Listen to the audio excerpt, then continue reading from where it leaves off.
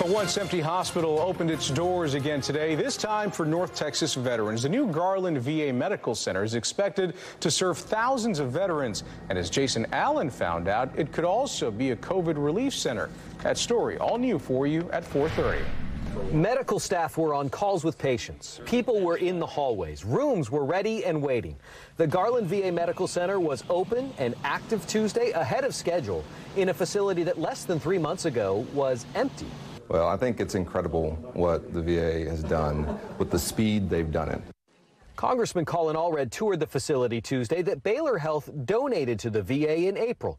It saved the VA the potential billion-dollar cost of building something new, and it should help alleviate the top challenge for the nation's second-largest VA health system, space and time to see patients who often crowd the medical center in South Dallas. We're able to move a lot of services off the main campus, primary care, which is what people get the most, coming in and seeing the regular doctor before they get referred to specialists, et cetera.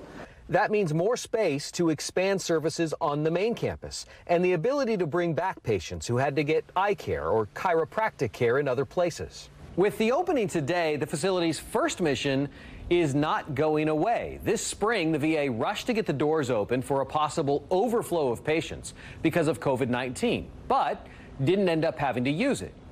As cases rise again, wings with hundreds of beds can still be sectioned off if necessary. COVID has also led to more veterans doing appointments virtually to keep from coming in.